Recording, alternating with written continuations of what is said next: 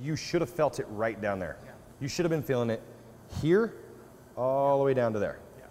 So I'm working on the separation between these muscles. That's the Christmas tree. Where's the Christmas tree?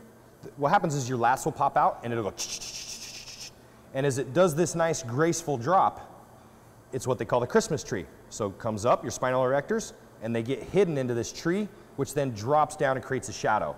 So when anybody's talking about the Christmas tree, it's literally your back separating right here, these spinal erectors coming up and tying into that. This transition has to be a shelf in order for it to look cool. It does. This part of the back is so hard to get. A lot of people can get shredded up here. You can get veins through their upper body, back. But this Christmas tree is elusive. It really is.